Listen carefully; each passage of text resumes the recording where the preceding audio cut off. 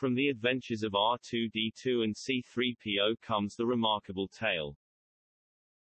Star Wars, Episode 1, Battle for the Republic. Prologue. A long time ago in a galaxy far, far away, peace reigned under the democratic rule of the Galactic Republic. A remarkable circumstance, which only came to exist through the wise and selfless bravery of Jedi Master Yoda and his legendary Jedi Knights. The Jedi were the defenders of justice and the sworn protectors of the galaxy. Revered for their extraordinary abilities to use a mystical, mighty energy known as the Force, it was from this power that the galaxy could live in freedom. Unfortunately, this peace would not last forever, for even the most powerful of Jedi could not stop greed and corruption from seeping into the very heart of the Republic, the Senate. And eventually the Senate saw it beneficial to institute an army of the Republic. A droid army, that, it was believed, would protect the galaxy should the Jedi fail. Disputes and protests followed.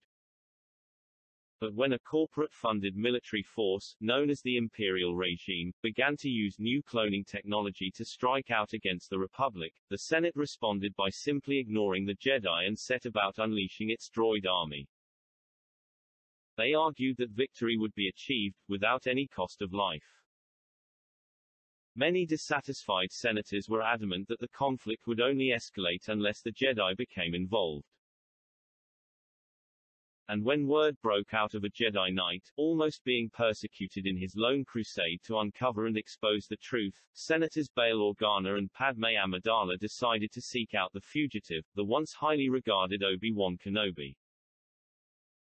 They thought he could be a vital key in making the Senate see the true merit of the Jedi knighthood, to finally quench the need for war and put an end to the corruption. From the First Saga. Journal of the Whills. Chapter 1.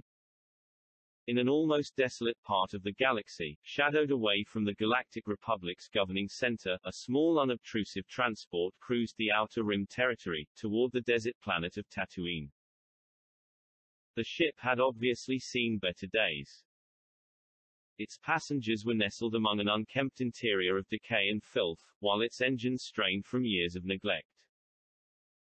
The fact it had survived burnout was a miracle. To the casual traveler it would seem like madness stepping aboard such a transport, but the planet's public shipping route had been abandoned years ago. There was nothing else. Which was why only but the hardiest, wretched of creatures chose to come to the Outer Rim. Looking through a side window, Bail Organa and Padme Amidala watched on in wonder as the desert hues of Tatooine radiated from the light of the system's twin suns. The two senators had never set foot on this part of space before. They were more used to the decadence of high political diplomacy and as such had their reservations. It wasn't long before the transport was rummaging through Tatooine's dry atmosphere, as it descended upon its destination.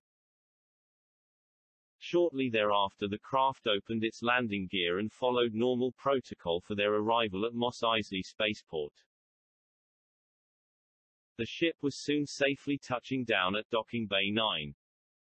Finally, after many days of traveling, the transport's entrance ramp opened. Bail, Padme and their trusty R2 unit strode onto the dusty ground. Taking a glance at their surroundings, it was clear this place was not the domain for two such wealthy, high-profile senators. Roaming around in such a harsh landscape, filled with many of the galaxy's most dubious inhabitants seemed like asking for trouble. But Bail Organa and Padme Amidala had discarded the usual delicate, diplomatic attire for more suitable items of clothing. Well, we made it, observed Padme. Yes, acknowledged Bail, as he steered off into the distance. Let's hope this isn't going to be a wasted trip. As they stood momentarily, trying to get their bearings, their little droid activated an antenna from the top of his domed head. You sense anything interesting, R2? Asked Padme. The droid rotated its head from side to side, responding in electronic high-pitched squeals. Padme interpreted, "He says there's something over in that direction. Well, R2, I guess you'd better show us the way." Soon the cautious travelers were walking amongst a large marketplace. It seemed the alley was completely devoid of any bustling crowds. And judging by the closing stalls and leftovers, the market was nearly due to finish its day of trade. Regardless, R2-D2 strolled forward, for what appeared to be a junk shop. "You're sure about this place, R2?" Padme asked upon arrival. Curious, as she touched one of the many items on sale, "It all looks like junk to me." Hearing the word junk alerted the storekeeper to their presence, and from out of nowhere a long-snouted blue alien appeared. "Ma'am, that may look like junk to you, but I can assure you that is a valuable piece of engineering," said the storekeeper. And as he flapped his wings and wriggled his nose, the Toydarian prepared himself to try and bargain. "I'm sorry. I didn't mean." The Toydarian took no notice. He glanced at R2 and continued. "You wanting to buy or sell? I could make you a very good offer for that droid. I don't see too many of them." "We are not looking to sell," Bale said with confidence. "But if you have got a form of transportation that could be, say, reliably commandeered, we might be interested." "What do you think this is?" "Some sort of shipyard," spat the storekeeper. He looked at them both and thought for a moment. "I'm guessing you're here for the Boonta Eve Classic." "Boonta Eve?" The Toydarian laughed. It was pretty obvious to him that these customers were not locals. Probably not even from the same planet. "It's the most rigid racing event this side of the Outer Rim territory," explained the alien. "Not a good time for traveling, I'm afraid. I hope you brought plenty of money, eh?" To the little band of explorers, it was disappointing, and with a gestured nudge they began to move on. Padme looked at the alien, somewhat apologetically. "Sorry," she said back. "Wait on," called the Toydarian. "Wait one quick parsec, you haven't told me where you are going yet." "I thought you told us this wasn't a shipyard." "A slip of the tongue, my friends, pure slip of the tongue," said the Toydarian. "You know, maybe, for a few generous credits, I could get you to your destination." Bale looked at the alien with some hesitation, but he knew if they could have the company of a local to help them, it would make things easier. "And I can promise you this, you won't be finding yourself a speeder going anywhere in that direction," continued the alien. "Really, a tempting offer," Bale replied. "But we're not going somewhere in specific, we're just trying to find someone." "What? Out here?" questioned the Toydarian. "Well, I'm not a bounty hunter, though, I guess you may find 'em at Boonta Eve. A lot of people there are. You bet. Anybody and everybody from this quadrant of Tatooine," explained the Toydarian. "It's a good opportunity to make a few nice credits too." The Toydarian took the senators through to his large storage room, out the back. It was, in the eyes of Bale and Padme, full of worthless scrap. But to the trained eye, beneath all the dust and dirt, were mounds of well-preserved parts. Thanks in large to the dry heat. Padme observed several old droids mulling around working amongst the stock. Then she looked over at a large sign on one of the walls. It read Watto's Junk Shop. "I take it you're Watto?" Oh yes," muttered the storekeeper with a laugh. "I started this place a long time ago. I'm Padme and this is Bale and R2. Very nice, I'm sure." The storekeeper flew to one corner and threw off several pieces of stock that were sat on top of a bundle of canvas. "I was thinking of restoring this for myself," the Toydarian explained to the senators, as they came closer. "And okay, she's not the prettiest of speeders, I'll give you that. But she goes like a rocket. The shopkeeper pulled away the canvas to reveal an old, sad, beaten-up, open-top, four-seater landspeeder. Padmé's eyes became as large as Tatooine's sun's. "You're expecting to take us in that thing?" she asked frightfully. "It looks like a death trap." The shopkeeper replied with a sniggering laugh that vibrated at the knowledge that there was nothing else for miles and miles around. "Lady, I promised you transport, I didn't say it'd be luxury." Chapter 2. The smoking speeder ripped across the Tatooine landscape. R2-D2 had shut himself down, in the back, as the ripples from the shaky motor plagued his equipment. As for the others, they were not quite as lucky. The rough ride battered their nerves as they endured the strong winds that blew around their faces. Then, with the scalding heat of the sun, the speeder's engine finally blew out of exhaustion. Without hesitation, Watto flew to the front of the speeder, opened up the hood, and smoke bellowed out furiously. He waved his arm across the engine to try and dispel the fumes. "How is it?" Padmé asked, fearing the worst. "Well," Watto started slowly. "She's overheated." "Not good, I'm afraid." "Can you fix it?" Padmé asked, wondering. "Let's say we won't be going anywhere, at least for a while." "Great, just great," Bail said, thinking something had to go wrong. "We paid you half your money and now you've got us stuck in this horrible, wretched place." "What? You think I deliberately ripped you off?" "I wouldn't be surprised." Watto let go of the speeder's hood as his temper grew. "Why, you ungrateful off-world know-it-all, I'll—" Hey, said Padmé to diffuse the rising tension. "Let's not get ourselves worked up over this little unforeseen circumstance. Things will be all right. We'll just have to wait, that's all." And wait they did. Before them, Tatooine's twin suns began the descent for the creation of a beautiful sunset. And as each of them stared upon the reddish hue of Tatooine, it gave Bail the thought that maybe adventure was not meant for senators of the Republic. Maybe the galaxy might have been better served if they hadn't undertaken this journey. Not long afterwards, Watto finished tending to the speeder's engine. He knew the desert was a dangerous place to be, especially during the cooler temperatures of the night. "This friend of yours must be quite something, eh?" Watto said to Bail while getting some water. "What do you mean?" "Living out here, it's not the kind of place for anyone who wants an easy life," explained Watto. "It's mostly for those of us who'd rather live without the prying eyes of the Republic." Bail watched on as Watto filled the engine. "You don't wish you weren't so hidden away out here?" Watto chuckled a laugh. "No. And I doubt either will your friend. He may be impossible to find, I think." "Not if he finds us first."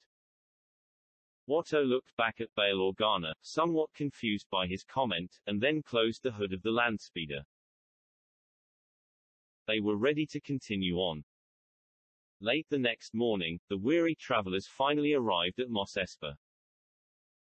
Watto's landspeeder rumbled past all the hordes of colorful creatures that littered its pathways. There was certainly a buzz in the air, the city was crowded, and it was a perfect day for racing.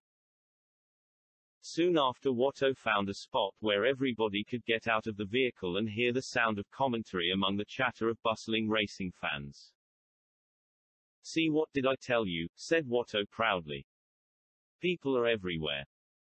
"We are in your debt, thank you," Bail Organa replied as Watto flew to his side. "Yes, debt, don't forget our agreement now," Watto said, rubbing his hands together. "You still owe me some credits." "Indeed," Bail acknowledged. He then looked over to Padmé. As Padmé hustled one of the local vendors for tickets, Bail Organa stood watching all the strange inhabitants rummaging around, chatting excitedly about the race. He hoped he might just glimpse Obi-Wan Kenobi. Soon Padmé had arrived back. "Where's Watto?" she asked. Oh, he's gone off to place a bet, using the money I gave him on an entrant called Skywalker. Any luck with Kenobi? I'm afraid not, said Bale frankly. It seems the odds aren't in our favor. Chapter 3. Inside an enormous stadium, Bale and Padme moved to find their spots. The bustle of the crowd erupted as the podracers were pulled into position, next to their flag bearers. As Bale came to their seats, he found a familiar face. "Ah, you made it," greeted Watto. "Quite a coincidence, eh? You must have bought your ticket from the same vendor." "Did you place your bet on Skywalker?" Bale replied, as he sat toward the millions of spectators in the grandstand. "Yes, keep an eye for that blue one near the front, that's Skywalker," Watto explained. "He's a relative newcomer, but he's got talent, a sure winner." Bale instantly dismissed Watto's comment. It was something he'd heard from gamblers so many times before. From speakers all across the stadium, commentators introduced the drivers as they entered their podraces. Before they knew it, they were asked to start their engines. Soon came the countdown and the starting light flashed green. Skywalker shoved the control levers, hoping to establish a good position from the very beginning. The podracer leaped forward, and the engines coughed and died. Frantically, Skywalker worked the controls as podracer after podracer swerved around him and vanished into the desert. Finally, he saw the problem. The fuel regulator had been manually adjusted to full open, and the engines had flooded. How did that happen? He lost more precious seconds waiting for the extra fuel to evaporate and the engines to start again. At last, they ignited. Without waiting to see if the engines would keep running, Skywalker sent his podracer screaming after the pack. As he rounded the first turn, he glimpsed a smoking fireball smeared across the base of a rock formation. Somebody swung too wide and crashed. He sped easily through the series of stone arches, without other podracers getting in his way. They were simple. The trailing podracers came into view ahead of him. "I'm catching them." Again, he worked the controls, feeding power first to one engine, then the other. The podracer swept around the other stragglers, one after another. If he could get out of this bunch, he could really catch up. A podracer just ahead of him slid sideways, blocking him. Skywalker veered to the opposite side, but the other driver seemed to expect it, and cut him off again, and again. There was a drop coming up. He pulled back, leaving an extra length between his podracer and the one that blocked him. Then, just as the other driver went over the drop, Skywalker shoved both engine controls full open. The podracer surged forward. It flew off the edge of the cliff and over the blocking racer, barely missing the other driver's engines. The pod came down with a jolt that rattled, but a quick check showed all the warning lights still shining green. It worked. At the canyon dune turn, he saw another wreck ahead of him. Some instinct made him veer to one side, though he was nowhere close to the burning podracer. An instant later, a shot bounced off the rear of his pod. Tusken Raiders. He sped up unevenly, trying to make the podracer a hard target to hit. He must have been successful, no more shots struck his pod while he was still within range. The next few races were strung out along the course. Getting by them was easy, just a matter of speeding up on the turns. Soon Skywalker was past all of the stragglers. The grandstand flashed by as he came up on the central pack of racers. 2 laps to go. It took him most of the second lap to work his way through the pack. Finally, he came within sight of the leading podracers. There were only 5 podracers ahead of him now. Skywalker sped up and rounded the next corner, right into an enormous cloud of dust. Somebody else crashed. He swung wide, hoping to avoid hitting any of the pieces of the smashed racer. One of them hit the podracer anyway, setting it swinging. Skywalker barely compensated in time. As he came out of the dust cloud, Skywalker saw that he'd passed 3 others. The only racer left ahead of him was the leader, Sebulba. There was no mistaking the odd shape of those engines. Leaning forward, Skywalker gunned his engines. As the grandstand flashed by for the second time, he came up even with Sebulba. One more lap, just one. Engine to engine, they raced over the rocky course. A flap opened on the side of Sebulba's near engine, sending a stream of hot exhaust straight at Skywalker's engine. So that's why those other podraces crashed. Sebulba melted holes in their engines. Skywalker pulled back just in time. Furious at Sebulba's maneuver, he whipped to the inside on the next tight corner and took the lead. Keeping the lead was harder than taking it had been. Sebulba stayed on Skywalker's tail, pushing him on every turn. Skywalker clung grimly to his hard-won position. It was the last lap. Out of nowhere something went wrong. The left engine. The main inertial compensator was shaking loose. Rapidly, Skywalker adjusted the controls to use the backup system, but he wasn't quite fast enough. While he was changing over, Sebulba passed him. Skywalker wasn't prepared to concede just yet.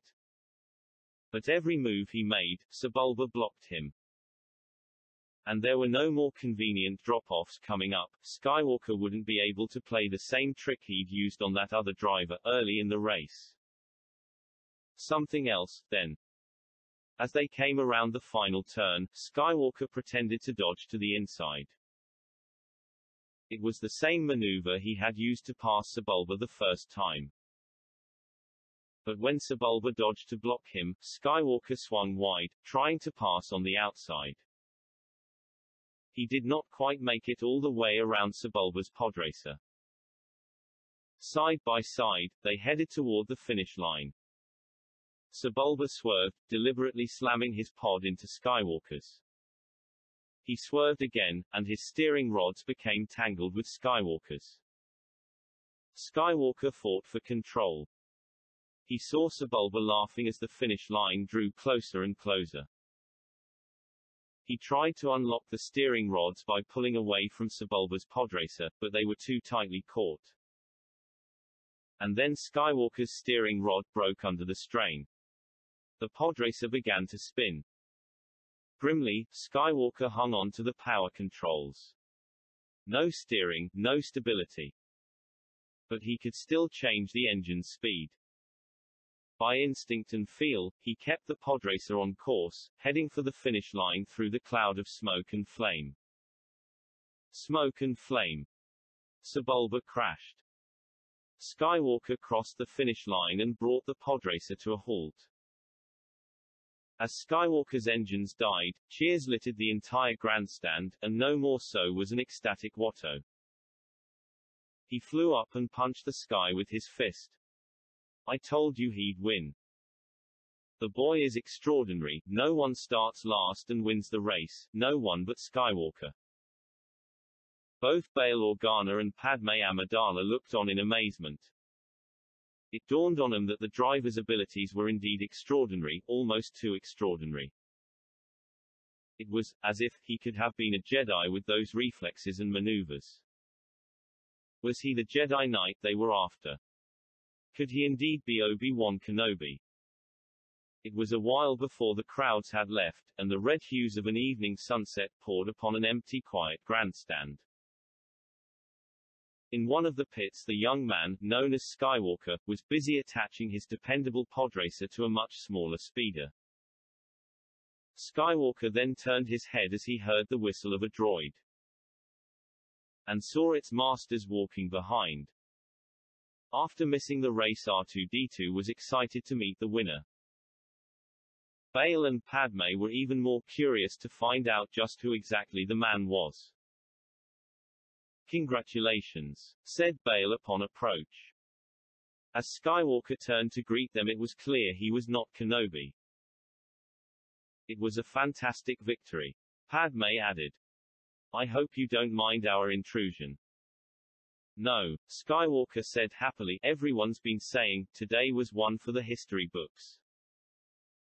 Me, I'm just glad the old girl here managed to bring me back in one piece. I mean, some of those crashes were pretty spectacular. I'll say, I've never witnessed pod racing quite like this. This is outer rim racing, replied Skywalker. It's all about winning at any cost. I can well believe it, added Bail. By the way, I'm Bail Organa, this is Padme Amidala, and this is our droid R2-D2. In his robotic language, R2 messaged hello and Padme smiled. A pleasure, Skywalker responded. I guess you already know who I am, but call me Anakin. Well, Anakin, said Padme, we're new to this system and traveled a great distance. I thought so, Anakin interjected. You don't really look like locals. You must be really dedicated racing fans to come all this way. Not quite, honestly, we're here hoping to find a friend of ours. Padme answered. His name is Obi-Wan Kenobi. Bail added. And from what we were told, he lives somewhere out beyond the Dune Sea. Way out there. Anakin replied, surprised. Well, I've never heard of an Obi-Wan Kenobi. And to be honest, if he went out there, chances are, you may not find him alive. Bail and Padme grimaced at the very thought of their friend being long gone. They knew that even a Jedi Knight could be killed, even one as powerful as Obi-Wan Kenobi. Look, I'll tell you what I'll do. Anakin continued. I'm about to go and visit my mother. She lives not too far away, from where you're all heading. You can see her. If anybody is likely to know of your friend's whereabouts, she will. Chapter 4. Anakin Skywalker's speeder moved like lightning, along the desert terrain, with his podracer in tow. R2-D2 was packaged up and hung to the side of the vehicle in rope netting. He twisted his head nervously, as he was not fond of being treated like inexpensive luggage. Padme sat next to Anakin, and Bail sat in the single spare space, in the front passenger seat.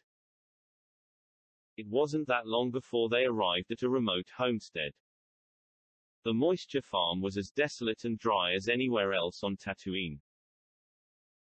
Bail Organa and Padme Amidala simply couldn't help but wonder why anyone would try and farm in such a place. Mom! Anakin yelled out as he and the others unloaded themselves from the speeder. Anybody home? Anakin led Bail and Padme onwards towards the farmhouse. Mother. Suddenly his mother appeared with a welcoming smile. Anakin, she breathed. I didn't know you were coming today. Look at me, you've caught me in my work rags, I'm hardly presentable. Anakin warmly patted his mother on the back and hugged. You look fine, Mom, don't worry about it. Anakin said reassuringly. I have some people I brought you to meet. Yes, I see. Anakin's mother moved her attention to Bail and Padme. Mom, this is Bail Organa and Padme Amidala, Anakin said, introducing them as they greeted his mother. I met them at the Buta Eve Classic. My name is Shmi, nice to meet you. Shmi said as she warmly shook Bail and Padme's hands. You too, they greeted back. They are trying to find a man called Obi-Wan Kenobi. Have you heard of him? It's not familiar, Shmi said with a thought. Cliegg might know. When he gets back from tinkering around with that moisture evaporator, I will ask him. Is that thing still having problems? I guess so, replied Shmi with a slight laugh. Anyway, come in, let's get you out of this blaring heat. Inside the homestead, Shmi Lars prepared some light food and cool refreshments for her guests and served them. I'm sorry, said Shmi, if I'd known you were coming I'd have something more plentiful than these Joella rolls. After our long journey, replied Bail Organa. This is just perfect. Shmi smiled as she sat herself down. Please, don't be shy. Shmi, your son is an exceptional driver, Padme said as she filled her drinking glass with water. The way he blitzed the opposition, you'd hardly guess he was so young. I know, Shmi responded. But I can't watch it. I almost die at the thought of seeing him in an accident. Anakin could empathize with his mother. Podracing was, after all, a very dangerous sport that endured a great many casualties. Next season one hope I'll be able to go professional, Anakin explained. Travel from planet to planet and race in the gold-level galactic circuit. You can't wait to leave and start pursuing your dream? Asked Bail as he was about to eat a Joella roll. You bet ya, Anakin replied. Why would anyone want to stay here when there's a whole galaxy to explore? Before anyone could talk further, Anakin's stepfather, a tall, rugged man, entered as he put away his wide-brimmed hat. Ah, here he is, Shmi called towards him. Cliegg, there are two people here needing your assistance. Cliegg looked towards them, not sure what to make of them. Oh, Cliegg responded. This is Bail and Padme. Shmi continued. They are trying to find someone named Obi-Wan. Nice to meet you both, Cliegg replied. Sorry I'd shake your hands, but mine are filthy. That's okay. I see you've met Anakin, Cliegg observed. Owen is hiding around here somewhere, so you're after this Obi-Wan. Obi-Wan Kenobi, Bail Organa added. We think he might have moved somewhere out beyond the Dune Sea. Glad to take some weight off his legs, Cliegg Lars pulled up the remaining chair and sat down. The only rumor I've heard is of a peculiar man wanting to live out amongst the wasteland. I don't know if that's the man you're looking for, but to live out there he must be a nut, said Cliegg, coming straight to the point. Don't be surprised if you find him dead, because if the Sand People haven't got to him yet, the severe isolation has. We must find him, Padme Amidala stated. It's important we do. He's our friend. He must be if you're willing to risk all the dangers out there, Cliegg Lars said sternly. I'll escort them, Anakin unexpectedly blurted out. I'll take them there. You'll do no such thing, Anakin, Shmi said in a lively response. Hey look, these guys won't get far unless someone goes with them. I know the area, Anakin said, thinking rationally. Otherwise they'll probably be lucky to survive the night. Shmi Lars couldn't fault her son's selfless act of kindness. But the whole idea of Anakin traveling into the Jundland wastes frightened her. He was Shmi's eldest son, and no matter what the circumstance was, she couldn't endorse Anakin's decision. Though, still, she had to recognize Anakin was no longer the little boy that Shmi could protect from harm, from his idealistic cravings for adventure. She had no choice but to let him go. I can't stop you, Anakin. But if you must go, promise me you will stay away from the first sign of any danger. Don't worry, I will. The next morning Shmi watched as Anakin Skywalker, Bail Organa and Padme Amidala fled off into the distance. She waved goodbye as Cliegg comforted her, with Owen standing beside them. Shmi looked on in hope that everything was going to be all right. You okay, R2? Bail asked the droid, who had been placed into a new position at the back of the speeder.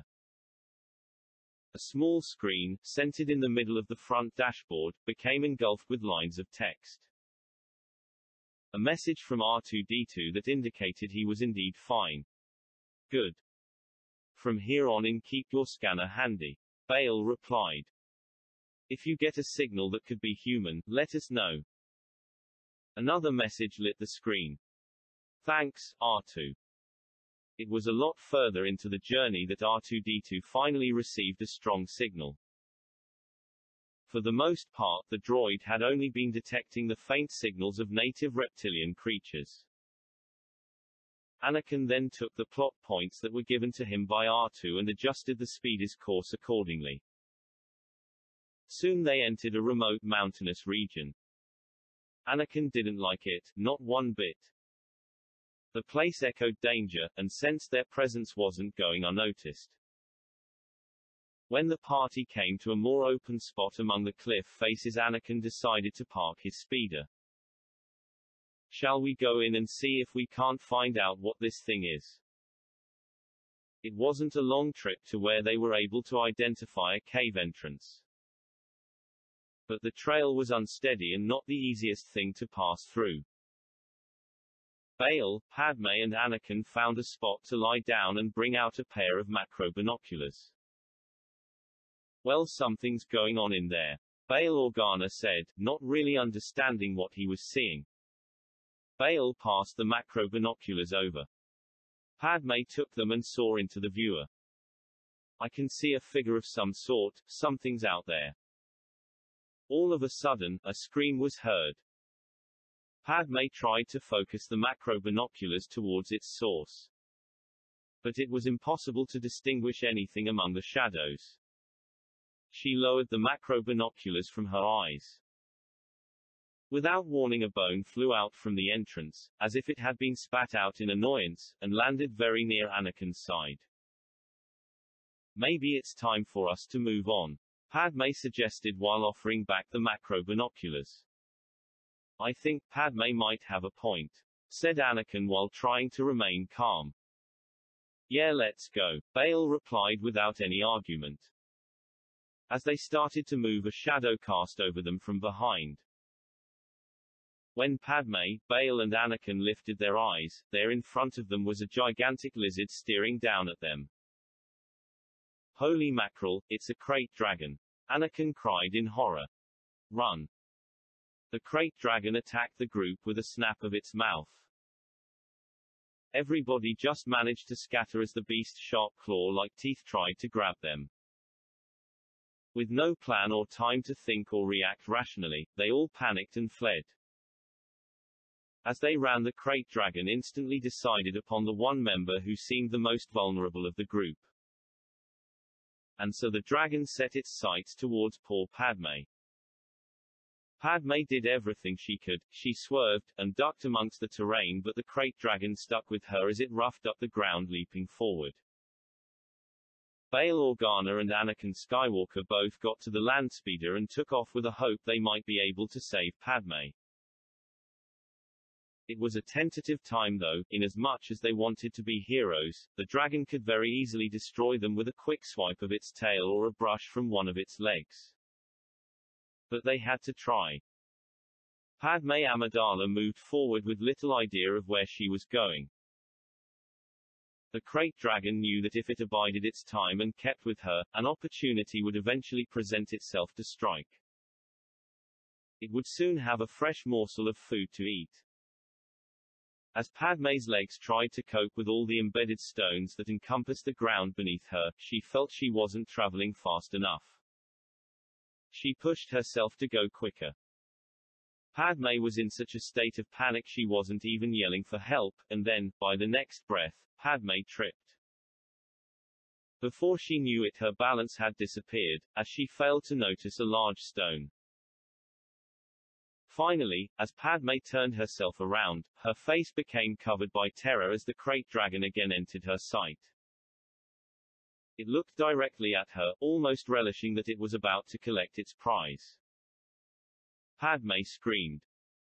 Anakin Skywalker and Bail Organa saw everything as they headed towards the area. Hang on, Padme, Anakin yelled. Then Bail and Anakin's hearts stopped as the crate dragon jumped for her. And in that moment of shared devastation, the unbelievable happened. As they rode on, they watched the dragon freeze motionless in midair, meters above Padme's body. Anakin stopped the landspeeder close by. What the? Bail said, trying to comprehend what was going on. Anakin Skywalker ran to Padme's side and quickly assessed her condition. Are you okay? In a bad state of shock, Padme grimaced. My foot, she said. We've got to get you up, Anakin replied. Bail came and supported her as Padme moved her torso forward. Then they all watched in amazement as the crate dragon shifted across the sky and a new voice spoke, attracting their attention. Did I get to it in time? Said a cloaked man walking towards them. You did, Anakin responded, trying to make out the hidden face. The figure came close and pulled back his hood. Obi-Wan, Bail Organa said with an underlining tone of excitement. Now what on Tatooine's barren desert brings out a husky senator and these two weary travelers? Obi-Wan Kenobi inquired. Anyway, it's nice you made the trip. I'm glad you're here. Anakin looked at Obi-Wan Kenobi in puzzlement. You're the one responsible for saving Padme. Yes, Obi-Wan said, not paying much importance to the question. He bent down and observed Padme, like a doctor attending its patient. I can feel you've had quite a tumble. Padme, in throbbing pain, nodded and tried to spit out the words she wanted to say, but could only utter 4 words, it hurts. Obi-Wan Kenobi used his hand to follow the stream of pain from her thigh, right on down to her ankle, and then closed his eyes. The fingers of his hand slowly waved above the source of her pain. Then he reopened his eyes. Almost in an instant the pain vanished and Obi-Wan offered his hand. Padme took it and stood up. I don't believe it, she said. I'm afraid as good as it feels, it is not a cure, Obi-Wan promptly advised. But with a little rest, you will be soon back on your feet. Chapter 5. In Obi-Wan Kenobi's small dwelling, the group took a well-deserved rest. The night soon fell, and a bright new morning awaited them the next day. Anakin Skywalker took in a fresh glass of water as he entered a room where Padme Amidala was sleeping. Padme, tired but awake, pulled herself up to sit on the bed and smiled. Thank you, she said as she grabbed the glass. Padme looked at Anakin's face and saw the obvious glumness. You okay? Something wrong? Heroic blues, I guess, he replied. I should have saved you. Padme empathized with what he was feeling. Don't worry, it all worked out in the end. Not everything goes to plan. I know, Anakin said, acknowledging she was, of course, correct. But if it hadn't, if Obi-Wan Kenobi hadn't been there when he was, you would have died. Well, yes. And that's something I couldn't live with. I'd be haunted by it for the rest of my life. Anakin, said Padme more seriously. I know what it is that you're saying. But life doesn't always unfold the way you want it to. Your intention was good, and you are a good man. Don't beat yourself up over the negative aspects of what happened. Take comfort in the fact you know you did the right thing. I mean, not even a Jedi Knight can control the passing of time, they can't control everything. Padme's words did soothe Anakin's anxiety. And he certainly couldn't disagree with her. But inside he still felt a sense of failure. Obi-Wan Kenobi was kneeling with a rag in hand, dusting a rather filthy R2-D2. Good morning, he said to Padme as she wandered into the main quarters of Obi-Wan's abode. How are you feeling today? Much better, thank you. Bail Organa, who was preparing food, walked over to see Padme. Would you like something to eat? No, she said. I'm fine, really. I'm afraid your little friend here has seen better days, Obi-Wan Kenobi explained. Though with a lubrication bath, he'll be all right. He then moved himself to a chair to wipe off the remaining elements of dirt from R2 and continued. So, tell me what brings you two all this way. We need your help, Obi-Wan. Padme answered. You know of the growing corruption, the impending war, said Bail Organa. We believe we can prevent it. You know I hold to the same ideals as you do. Obi-Wan replied. I tried to expose the real reason for the creation of the Republic's droid army. But I was seen as meddling and became a very much unwanted threat. So now I am considered an enemy of the Republic and why I currently remain here as a fugitive. Anakin was surprised by what had just been revealed. So, what are you saying? He asked. The Jedi Knights, with all the incredible powers that you have, allowed the Galactic Senate to sidestep you, without doing anything. Just because you can do something, doesn't necessarily mean you should, Anakin. Obi-Wan Kenobi explained. I did what I could within the limits of not abusing my own power. If the Senate chooses to no longer make use of the Jedi Knighthood, we cannot force them to do so. We need your guidance, Obi-Wan. Padme Amidala added. Master Yoda told us to seek you out and you would show us the way. Obi-Wan smiled graciously to himself, realizing, even far away across the galaxy, it was impossible to hide from his old master. The Imperial regime has already obtained codes that are capable of deactivating legions of battle droids, said Bail Organa bluntly. Yes indeed, even droids have their limits. Obi-Wan agreed as he looked back at R2. I will help you, of course. In another remote system of the galaxy, under the harsh rule of the Imperial regime, a commanding Grand Moff, several staunch military generals, and most importantly of all, an evil Dark Lord were discussing strategy plans, to strike at the Galactic Republic's governing core, the Coruscant system. The meeting was held on the jungle planet of Mofit, inside a great towering Imperial administration building, that oversaw the containment of thousands of slaves in a neighboring hard labor concentration camp. The camp was as widespread as a city and mercilessly exploited its inhabitants for the production of deadly Imperial war machines, and even worse, the growth of a highly skilled, unemotional clone trooper force. If we wait too long, the Galactic Senate may resolve its discrepancies, increase its current military capacity and end our campaign. A commanding general said in a loud voice to make his point heard. There is no cause to worry about the Galactic Senate. The Dark Lord responded. We'll soon have the resources we need and soon the Coruscant system will be in our possession. As long as the Senate remains committed to the idea of activating the droid army, they are vulnerable. Grand Moff Tarkin said, strong in his authority. He then stood up and pushed a button and a hologram representing the different systems throughout the galaxy, flashed from a projector in the center of the table before them. We will need to draw as many legions of the droid army away from the core systems as possible.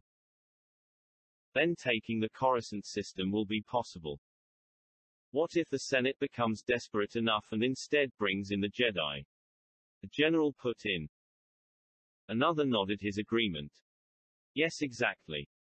They could destroy any attempt if. Leave them to me, the Dark Lord said, sounding like he already had a plan to deal with them. The Jedi are controlled by the Senate. Grand Moff Tarkin insisted. And as long as the Senate is satisfied that they can maintain power and be able to benefit from the conflict, they will not bring in the Jedi. And the Jedi are far too respectful in their long-standing accord with the Senate that they will not break it. Surely if we take Coruscant, the Jedi will attempt to take it back? Questioned one of the generals. That is why the Senate must be maintained. Grand Moff Tarkin responded. Its democracy will continue until it is no longer needed. Then, out of nowhere, a new voice entered the conversation. There will be only one opportunity, gentlemen. All the high-ranking officials turned their heads to watch a tall, pale, elegant lady stride sternly into the room. Without hesitation, Grand Moff Tarkin stood up and offered her his chair. My queen. The rest of the officials followed and gave her a quick honoring bow. then sat down again as the Queen took her place. She gazed upon the hologram with thoughts flowing through her mind. "I have been in contact with Master Sidious," said the Queen. "He has foreseen our victory. Our valiant friend here, Darth Maul, and the rest of the Sith will be more than enough to take care of the Jedi. As long as you do your job, commanders, we shall finally get what we have been waiting for, the rise of a galactic empire, completely under my rule." Grand Moff Tarkin looked hard at his fellow commanders. "We shall not fail, we shall take Coruscant in one swift strike, then you, my Queen, will be Empress. And the old Republic will finally be crushed." "Indeed, Tarkin," the Queen replied with a smile. "I will." Chapter 6. In his trusty speeder, Anakin Skywalker, with his new-found friends, raced across the desert landscape. Soon they entered the small outpost of Anchorhead. Anakin drove them past the town's main dwellings, and before long, onto a section of farmland, containing a few roaming stock animals, and 2 solid concrete buildings. "Well, here we are," Anakin said to them. "It's not much, I know, but for me it's home." "It's nice, Anakin," Padme Amidala reassured him. "Anyway, come." Everybody followed Anakin into the larger structure. The building was as big as most sections of residential land. Inside revealed an enormous, perfectly circular, hole had been carved into the roof. It allowed plenty of natural light to seep down onto a very distinctive spaceship. "This, my friends, is my pride and joy, the Star Hunter," Anakin announced with pride. "You were right, Anakin, she certainly is a sight to behold," Bail Organa said, very impressed. "What do you think, R2?" Padme asked the droid. "Do you think it will take us to Naboo?" R2-D2 whistled an affirmative. Soon the Star Hunter was loaded with supplies and readied for takeoff. R2-D2 had been plugged into the control console, to act as a co-pilot, as the others of the group strapped themselves into the chairs behind him.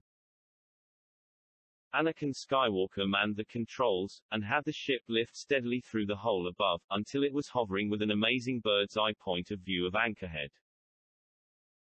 Then he proceeded to thrust the ship in a forward angle towards the higher atmosphere and into space. "Are the coordinates ready?" Anakin asked the droid.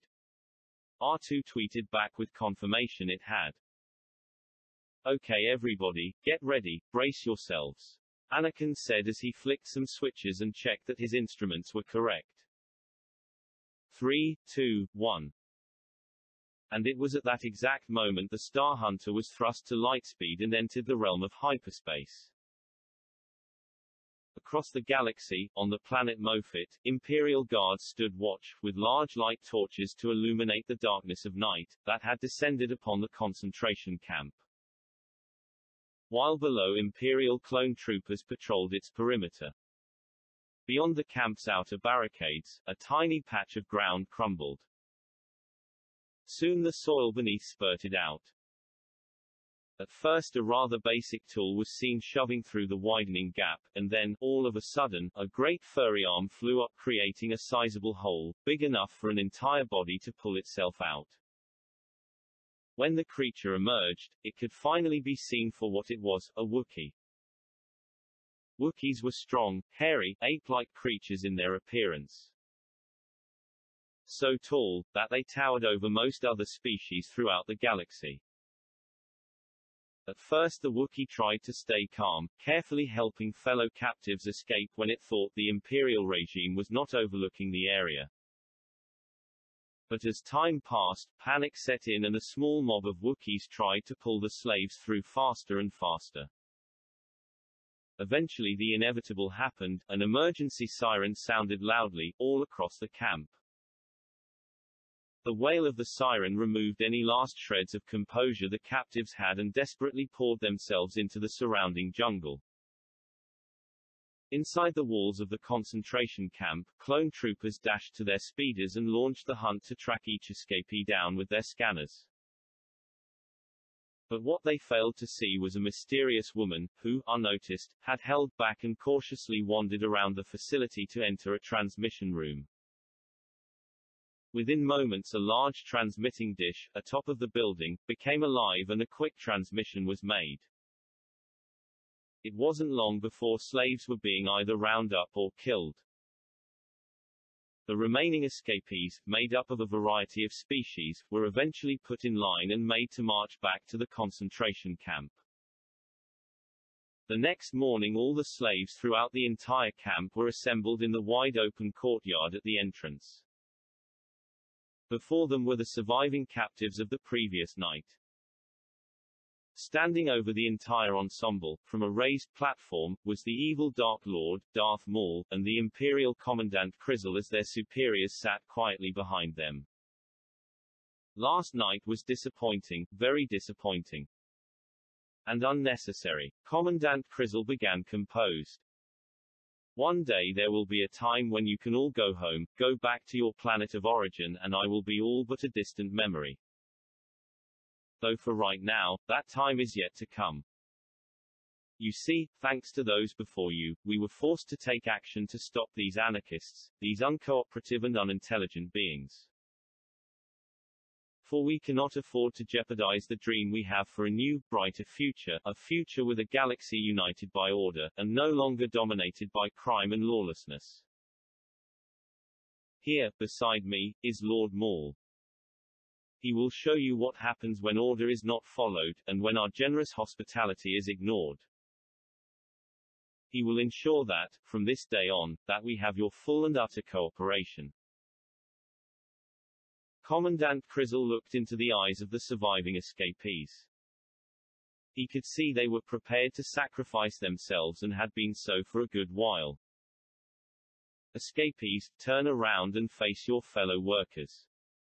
Show them the faces of those responsible. The escapees turned as instructed and stood before all the other captives.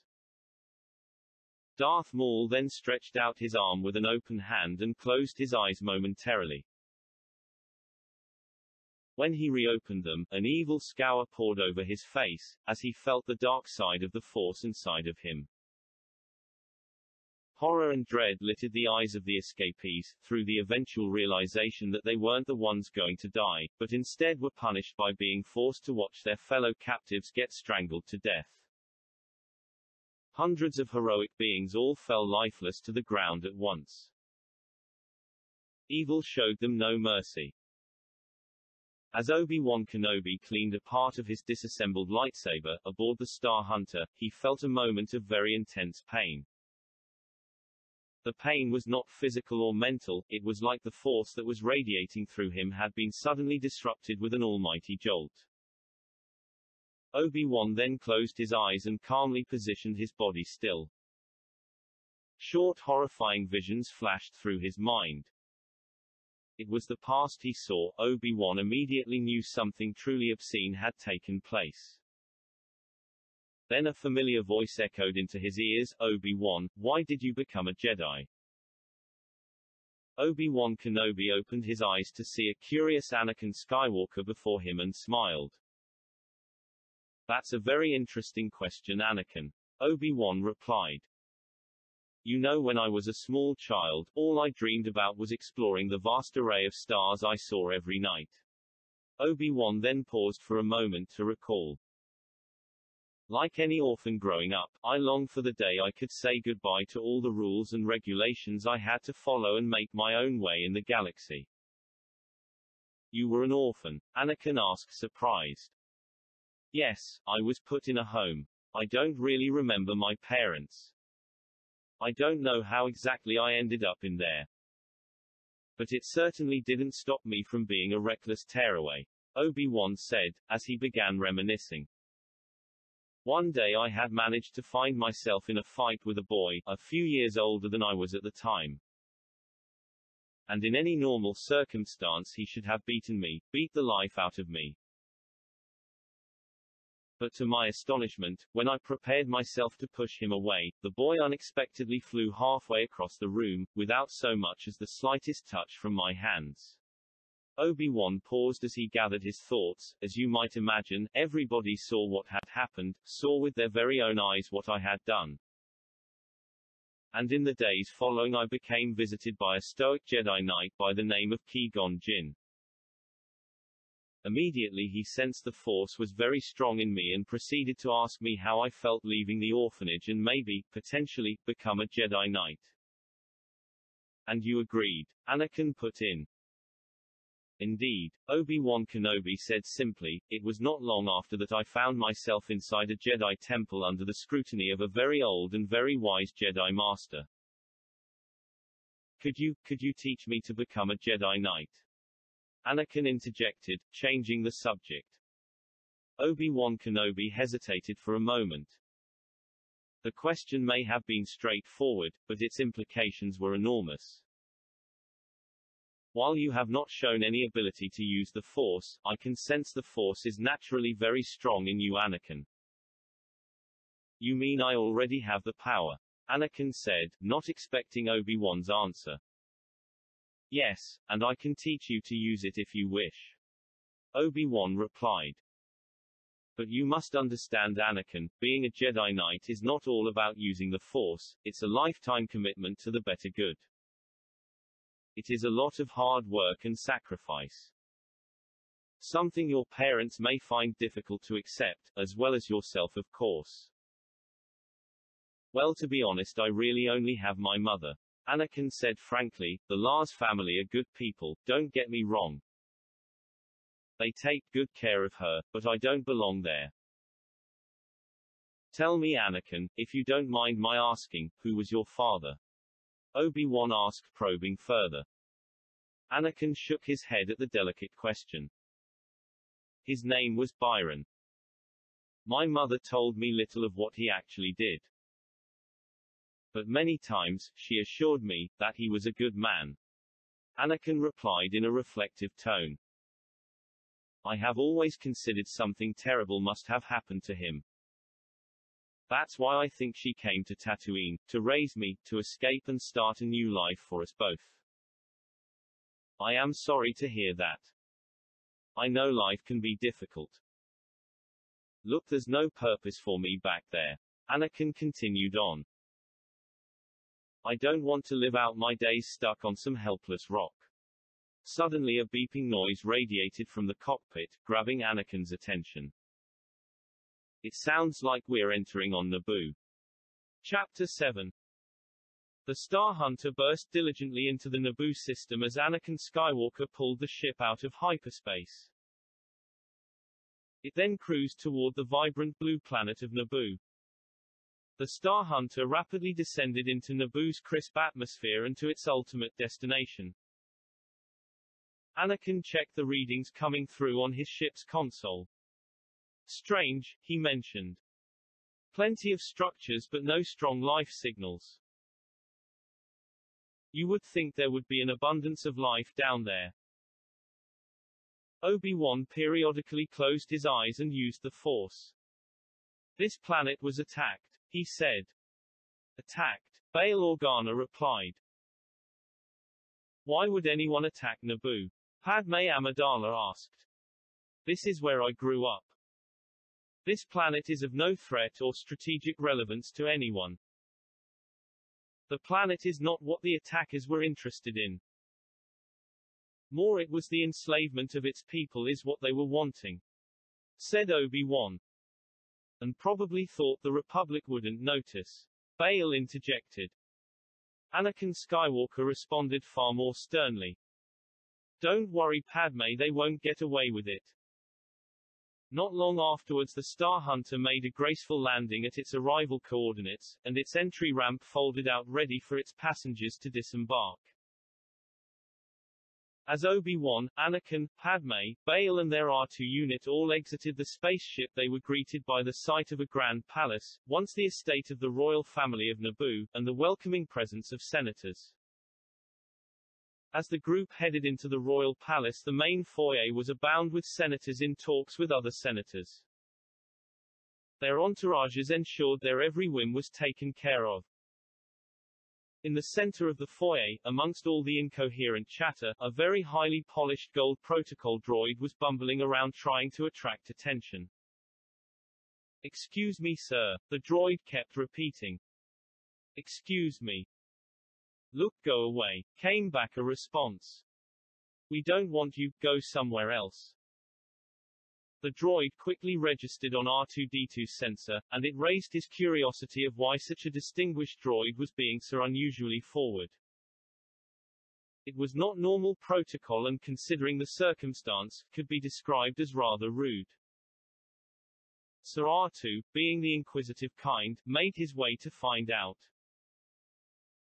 With a question sounded out in robotic beeps, the golden protocol droid twisted its head towards the source of the noise and saw the little astromech before him. "Well, really. I didn't know an astromech droid could be quite as brazen as you are," the droid said, surprised. "Especially for one that I've never met before."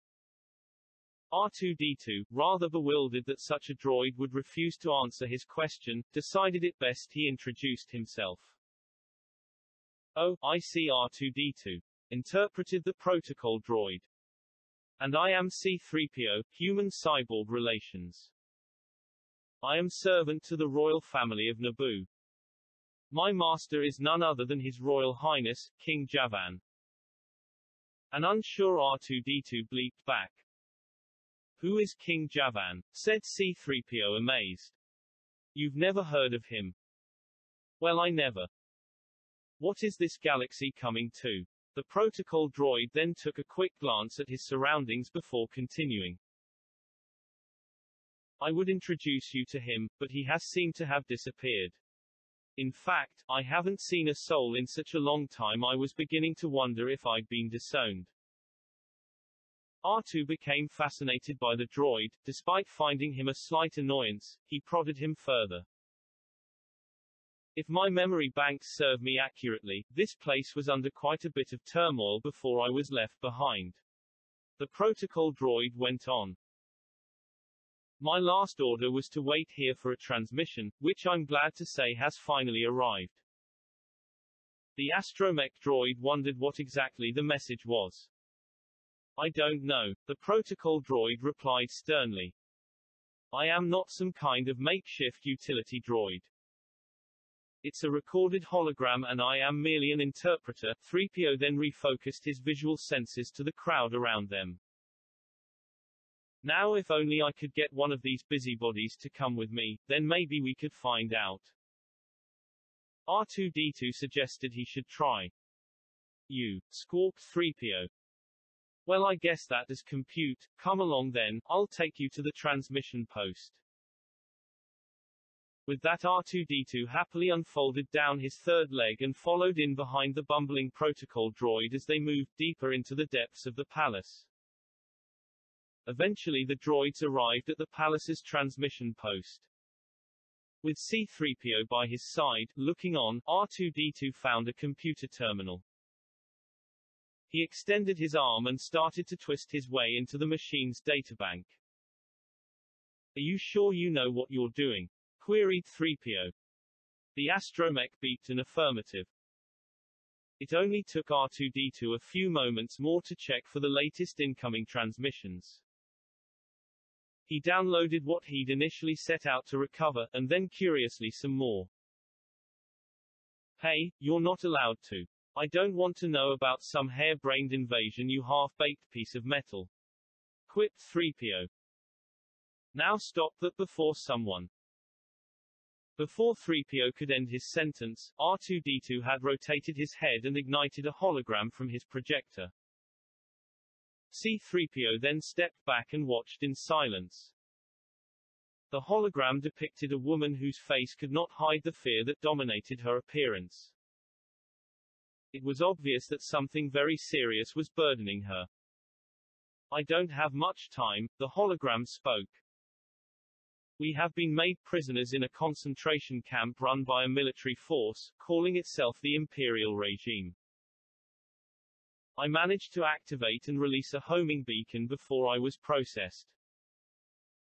Its frequency is 98835Z. Find help, get us out of here, oh no. All of a sudden the hologram dissolved. This is serious, said 3PO thinking aloud. We must help her. Chapter 8. Over in a large room, in another part of the palace, a meeting was underway. Padme sat next to Bail Organa in a circular row seating area that held a great many senators. In front, Senator Palpatine, a very confident and dignified politician, was well launched into his appointed role as Speaker. As long as the Senate is tarnished with corruption, the galaxy remains vulnerable. Senator Palpatine announced. If war ever spread to the core systems, it will be unstoppable. We must put an end to this wretched terror now.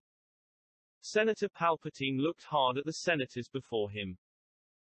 Who would like to go first? One senator stood up. We must convince the Jedi to change the minds of those supporting the clone army. The senator said. I've seen what the Jedi can do. They could easily exert their powers of influence. Well, we do in fact have a representative for the Jedi here with us. Senator Palpatine replied. Obi-Wan Kenobi, we would be honored if you could enlighten us. Obi-Wan stood gracefully up among the senators. He carefully thought for a second before he began. Jedi principles disallow the Force to be applied in such a blatant manner, the manner in which the senator has just described. Obi-Wan advised. If you want to remove this corruption, you must use the powers available to you to expose them. And once they are exposed, justice will prevail. Expose them, another senator interrupted. The trouble is we'll get discredited. The corruption is so widespread now that any unwise senator has enough support to stop an investigation taking place, let alone be brought to justice. There is simply no way you are going to remove every underhanded representative from the Senate. Kenobi listened intently. What the senator said was true, there was no easy means of changing the situation. I understand your position, Senator, said Obi-Wan Kenobi calmly. I myself tried to expose the corruption and bring about justice. And was, as you say, vilified and discredited, to the point where I am now forced into hiding. Obi-Wan paused for a moment and gave a reflective smile. At any means I still believe there is hope. The Jedi knighthood may be largely ignored by the Galactic Senate. But democracy still survives. Well, that's not good enough. Another senator responded. We must do something. As Obi-Wan Kenobi sat back down, he could feel tensions rise. Voices began to echo in the chamber as Obi-Wan's reasoning was rejected. Senator Palpatine could also see that the meeting was quickly disintegrating before his eyes and seized the opportunity. Gentlemen, gentlemen, Senator Palpatine called. When the room quieted, he continued. Our only option then, is to form an alliance between us, and confront this problem head-on. It is my intention to replace the current governing body of the Senate. If you are willing to support my bid, to overthrow the current incompetent Chancellor, I am willing to promise that I will put an end to this corruption, this frivolous terror, and ensure that we no longer have to put up with the horrendous devastation, left behind, on planets, such as this. Senator Palpatine was then quickly met with an eruptive applause. Padme, came a call as Padme Amidala walked with Senator Palpatine and Bail Organa away from the meeting room. They all stopped as Anakin swiftly caught up with them. How did it go? I think we could call it a success, responded Padme. Are you brought your servant? Senator Palpatine said, speculating. Anakin was caught somewhat off guard with the senator's words. The senator's assumption was the sort of condemning comment that reflected his long years of service as a politician. Senator Palpatine, this is Anakin Skywalker. Bail Organa replied. And he's certainly not a servant, but one of the best pilots this side of the galaxy, and a true hero. For a brief moment Senator Palpatine studied Anakin. Of course, yes, Anakin. I'm honored to have your presence among us. Palpatine said, opening to a smile. I can see you would definitely make a perfect star pilot for our new alliance. Anakin didn't know what to say to Palpatine. He realized he really was a fish out of water. Where's Obi-Wan? Anakin asked. Padme's attention was suddenly shifted as she noticed R2-D2 coming towards them with a peculiar droid she had never met before. He said he had something to attend to.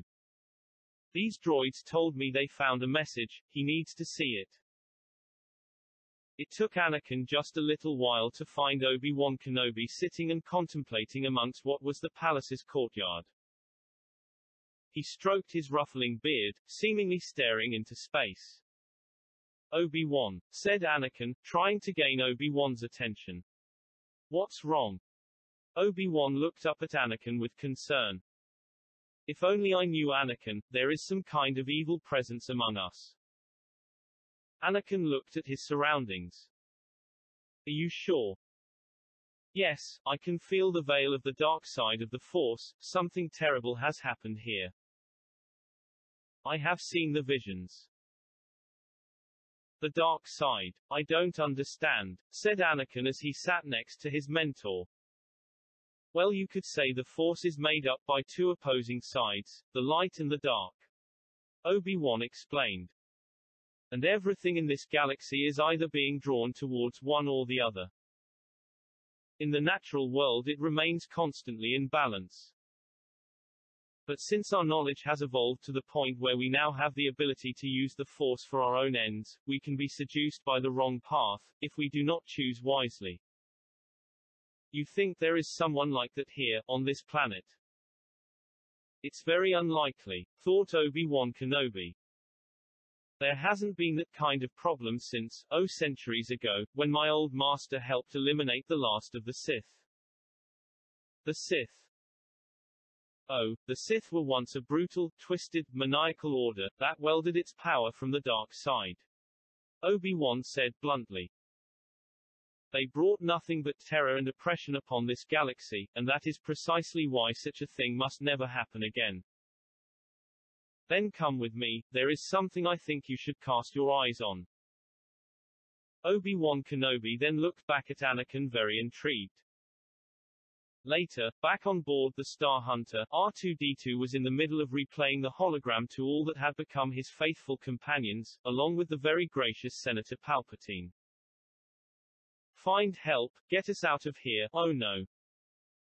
Hearing the end of the message, Obi-Wan Kenobi shook his head, as he knew this was in direct connection to the visions he had experienced earlier. This is potentially very dangerous, Obi-Wan Kenobi told his friends. We must be cautious if there are to be any survivors left after any attempt at a rescue. Cautious. Anakin bit back. What do you mean we need to be? What we need, Anakin, is to try and carefully draw their captors out.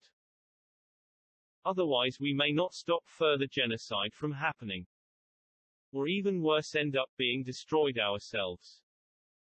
It was obvious from Obi-Wan's response, that he already knew what should be done. Would you be willing to lead such a rescue? Bail Organa asked him. I myself cannot offer much, Alderaan is small, but its resources are at your disposal. I can provide a solid ground force and starships. Padme Amidala added. And I, Obi-Wan, can provide you with the reliable intelligence you need. Senator Palpatine said with a grin. Obi-Wan Kenobi looked back at them humbly. Then I hope your faith in me is well rewarded. He said.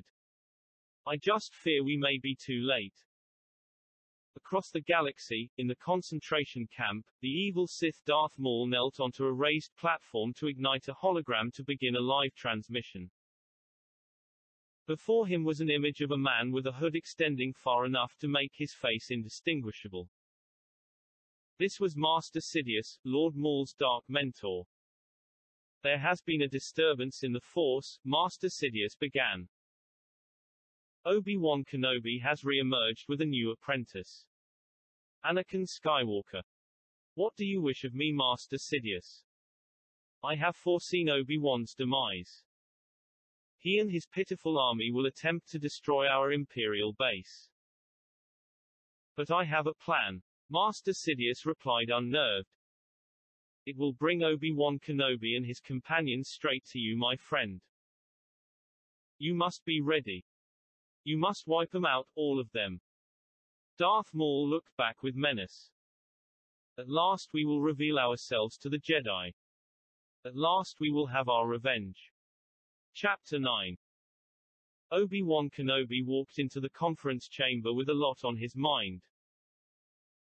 He was aboard the Tantive 4, Bail Organa's flagship, a Corellian corvette that he had personally modified. The vessel was of little use for attack purposes, but with its strong shielding capabilities and swift speed, it was ideal as a command ship. "Ah, General Kenobi," said a captain sitting at a table with other officers. "I am Captain Antilles. Myself, along with these fine officers, are ready and at your disposal. Please take a seat." It was unusual for Obi-Wan Kenobi to think of himself as a general. While this concoction of a fleet was by no means a proper military, it was necessary for it to function like one. And as Obi-Wan moved into his position at the head of the table, he had to act accordingly. "What's the report?" Obi-Wan inquired. "Sir, we have pinpointed the transmission. It was made from the planet of Mofit," an officer said as he brought up a hologram, depicting the planet, in the center of the table. Its high vegetation makes it difficult for any pilot to openly view the targets, without a targeting computer. The planet is not inhabited by any galactic cultures. Any existing life outside of the target areas will be primitive in nature. Bombing therefore will not be a cause for concern.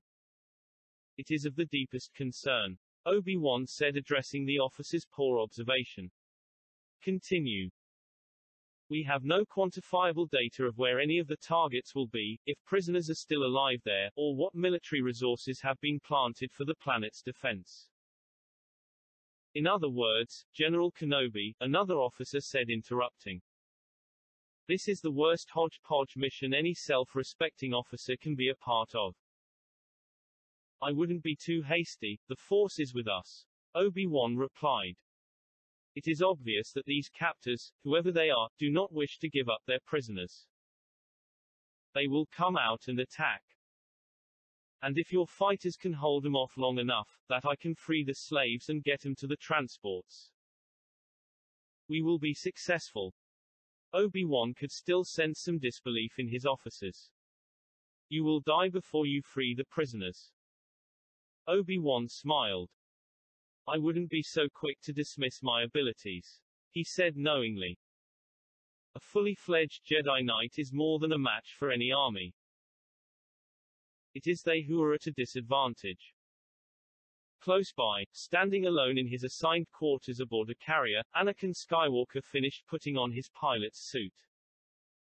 It was a good fit. He pulled at the sleeve to check it wasn't too loose. It wasn't, he was ready. Though that was a relative term, for how could someone, with only a few days of fighter training, really ever be ready? Then Anakin heard a voice behind him. It was Padme. Are you decent? She asked light-heartedly. May we come in? Don't worry, come through. Padme walked in with R2-D2 in tow. You look very swish, Padme remarked. You think it'll do? Anakin asked. I think so, and R2-D2 agrees. Don't you, R2? R2 gave back a series of positive tweets and whistles as he rotated his head. We've got less than 3 hours to our destination. I just wanted to be sure you're okay, Anakin. If you don't want to go. Oh, I want to go. I have to go, Anakin insisted. Obi-Wan has shown me that with my strong affinity with the Force, I can make a real difference. He has a lot of faith in you, Anakin, Padme said. We all do. And if you feel you are ready, we will be behind you. I just wanted to be sure. After all, it's not every day I get to see such an attractive young man in action. Anakin couldn't help but blush as he smiled at her comment. I guess not, he said a little awkwardly. Anyway, with our trust in the Force, I'm sure all will go well. I have no doubt it will, Anakin. In the surrounding space orbiting the planet of Mofit, the Alliance's Make-Do fleet pulled out of hyperspace, and straight away the Tantive IV flew onward with 4 starfighters moving in to escort it. It was a highly irregular move for a command ship. Even with its escort, the ship looked vulnerable. But that was the point, for what better way to bring out a force of enemy ships than an easy target? Any signs of life down there? Obi-Wan Kenobi asked the controller as he stood looking out towards the distant planet. Yes, but I can't confirm your target, the controller replied. We are blind. I'm not sure I will be able to pinpoint it in time. Have no fear, Obi-Wan said. I will guide you. In its approach, the Tantive IV made its course set from Obi-Wan Kenobi's deductions. It descended down, as far as it could go without breaching the planet's atmosphere. In that moment a group of hexagon-looking fighters came towards them. Then suddenly an escape pod was jettisoned beneath the Tantive IV, and the ship's engines lit up, with full thrust, as it endeavored to evade its pursuers. And to the relief of the Alliance it did. Sir, it looks as though the enemy fighters have returned to base. Bail Organa looked no less relieved. Stay sharp, he said. In an open area of hilly surroundings, the escape pod had landed on Mofit in one piece. Obi-Wan had endured the terrifying experience of freefall and managed to leave the awful contraption with pretty much all his faculties intact. He had moved atop to one of the high points of a hill and got out a pair of macro binoculars. As Obi-Wan steered through the viewfinder, he could see all the giveaway details of a concentration camp. Red lasers flowed all around the perimeter, that were encompassed by guard posts and enormously thick, high walls. Obviously, there wasn't any easy way in or out. Obi-Wan then focused in on the inhabitants, the large number of prisoners and the surprising low number of guards. It would seem his chance to free those captured was better than what he had expected. Suddenly Obi-Wan felt a disturbance, right as he put the macro binoculars down, and turned towards it. He had little time to react. Obi-Wan instinctively flipped back, as a lightsaber swung like a boomerang towards him. It missed. Obi-Wan drew out his own lightsaber as he scanned the area. Then a voice made his head turn. For too long has the Sith hidden in waiting.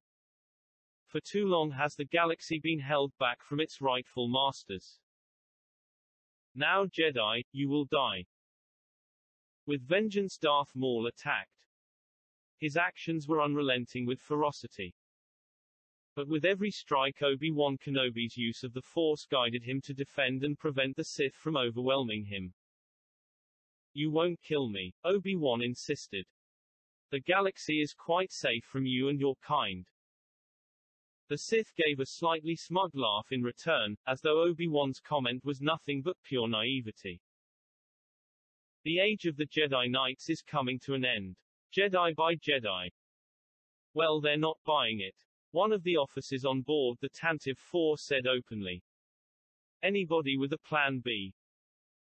The comment came as an anxious command room was trying not to obsess over the fact that nothing was happening. And the question on everybody's mind was how much longer should they wait? What we need is more information. Another officer stated. We have to confirm. It was in that very moment the Alliance's fleet became instantly surrounded by the Imperial regime's heavily armed navy. More than 4 Imperial star carriers burst out of hyperspace and together released a swarm of TIE fighters. Then as Anakin Skywalker was standing by his assigned starfighter, he heard an urgent call from command. All squadrons code blue. All squadrons code blue. Anakin, along with all his fellow pilots, scrambled up to their cockpits. Noises of the ship's hull being blasted by enemy lasers vibrated throughout the hangar. The pilots got into their positions. Then Anakin tried to focus himself and remember Obi-Wan's advice, about letting go and trusting in the Force. With the push of a button he closed the cockpit entrance, and then started flicking switches and pushing more buttons to get the craft ready for takeoff. In a matter of moments, the craft was hovering with the landing pads raised. "Here goes nothing," he said. As Anakin thrust his way into space and saw the huge number of TIE fighters, he knew this wasn't going to be any sort of strategic attack. This was about survival. "All squadrons, this is Commander Flint. I want squadrons yellow and green to concentrate on these large carriers. All other squadrons get rid of as many of these fighters as you can, good luck." The battle was fierce. Looking at the number of enemy ships, the Alliance was almost swamped. Even if they survived, it surely seemed it would be wiped from existence. 507, are you receiving? 507, are you there? A voice sounded on Anakin's receiver while he blasted a TIE fighter into smithereens. Bail. Bail Organa, said Anakin as he recognized who it was. "Anakin, what we've got ourselves into is a death trap." Bail responded bluntly. "I am going to go for Obi-Wan Kenobi. Can you provide some protection and keep these fighters away long enough, so I can make a run?" "Go ahead. Get that ship out of there." Anakin then switched channels. "Pilots 492 to 509, this is 507, come with me. The Tantive 4 is going to make a break for it and requires assistance." "What's going on 507? A voice asked back. "Possibly our only hope." Chapter 10. The hatred that Darth Maul had, for the Jedi Knights, could be felt with every clash of his lightsaber's blade. The fight took many twists and turns, as each side struggled to obtain dominance over the other. Both men were physically fit, strong and very agile. It was possible the match would come down to stamina, and the strength of the determination. Every time Obi-Wan Kenobi pushed Darth Maul back with the Force, he would counteract it with his own dark side abilities. Then Obi-Wan made a mistake, for a brief second his concentration lapsed, and he found himself raised from the ground choking without his weapon. Darth Maul walked towards him and picked up the fallen lightsaber. "The victory is mine," said Darth Maul. "I almost feel a sense of pity. It seems a waste to kill such talent, you would serve the dark side well. There will be a time, you will regret what you have done." The Sith looked bemused, maybe, but not today. Darth Maul raised his lightsaber, and as he did, a loud sound vibrated through the air. For the briefest moment the Sith turned his attention to the noise.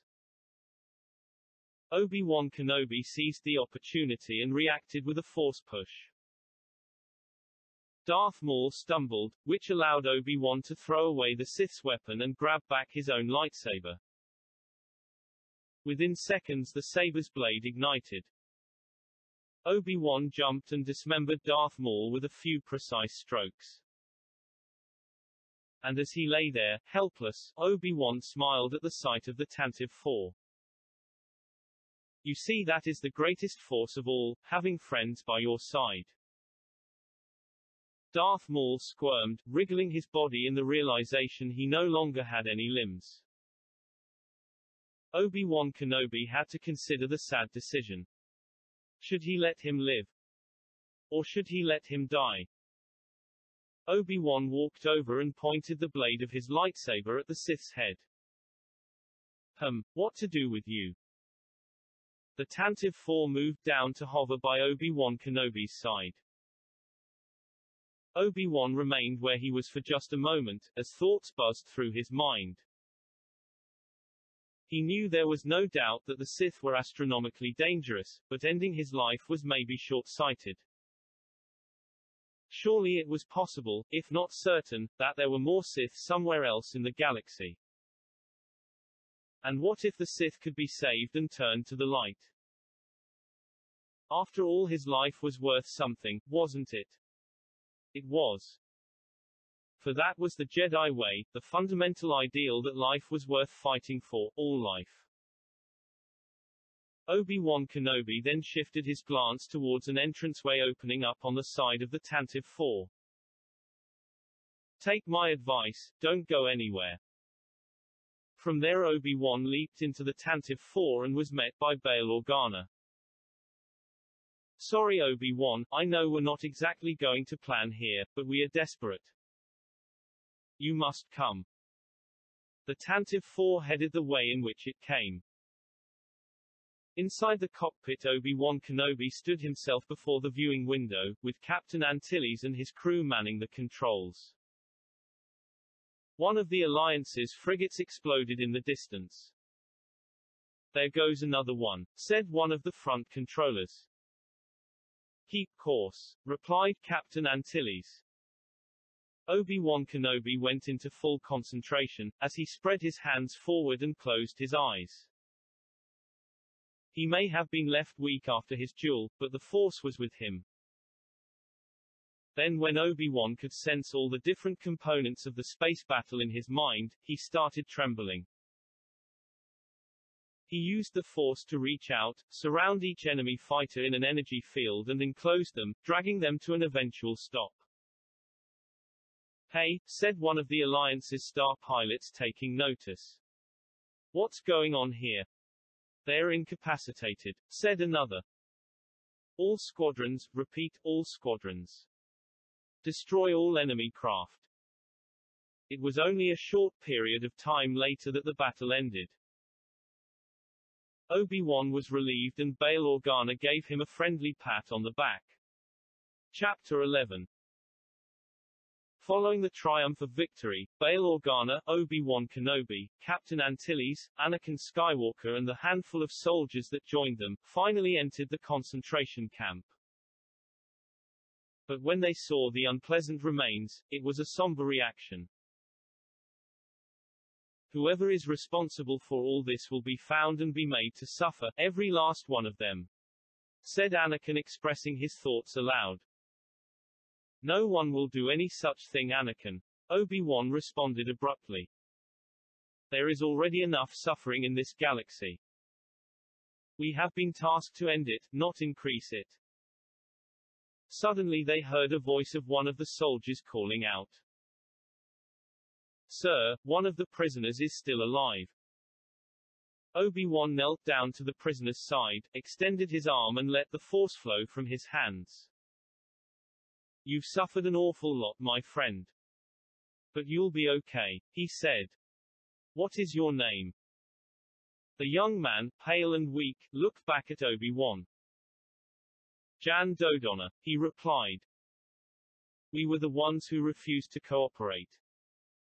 So they executed us and took the others.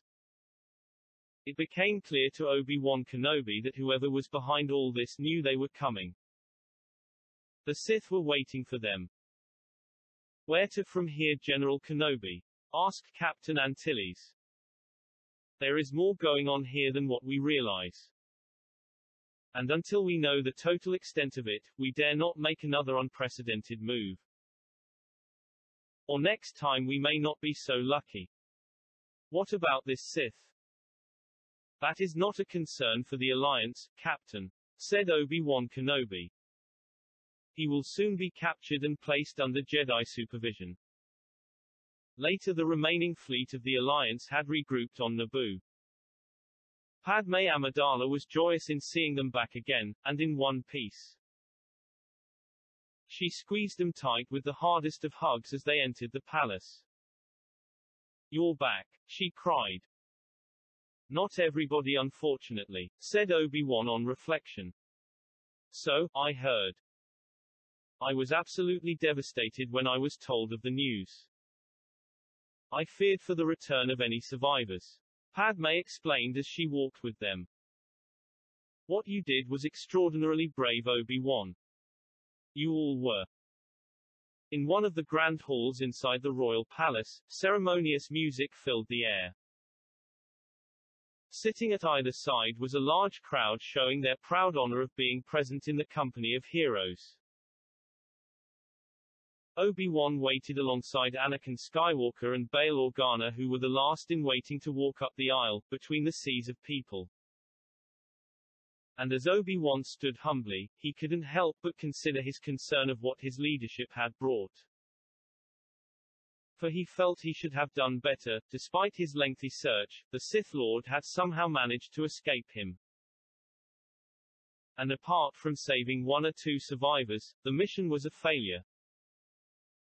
Before the group knew it, they were walking with conviction up to the mantle. There Padme Amidala smiled upon each of them and then laid, around their necks, a medal, representing their dedication, sacrifice and courage. Seeing his awarded medal, Obi-Wan had mixed feelings if he deserved it. But his face lit up from looking at the beautiful object. His mind finally recognized that it was not about the making of any mistakes, or what anyone's expectations were. The Alliance was born from a desire to keep the galaxy safe, and free from the evils of exploitation and corruption, whatever the risks. It was a noble cause worth putting your life on the line for, and a cause that he would passionately pursue from now on. Because deep in Obi-Wan's heart he could feel that they were on the side of light. He knew the Force would be with them, always.